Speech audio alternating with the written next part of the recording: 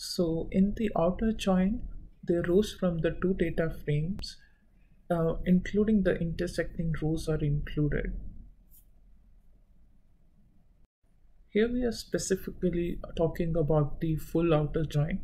Earlier we have seen the examples of left full outer join and right full outer join.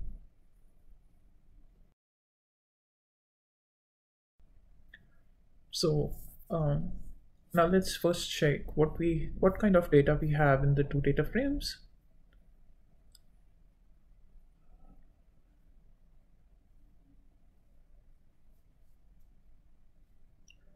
So let's just take a sample of 5 rows and see. So in the second one, we just have an additional add-on data regarding the model year and the state apart from the ID. So now let's merge data frame 1 with the 2 as a full outer join. So we have specified the left column on which we're going to merge, that's the ID. The right column, let's take the UID.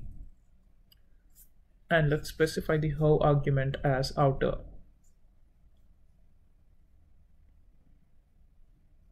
Let's add suffixes as well, because we have state column common in both the data frames. So just to know from which what state is coming from the left table and what state is coming from the right table. So now let's check the resultant set. And that's how our resultant sets look like.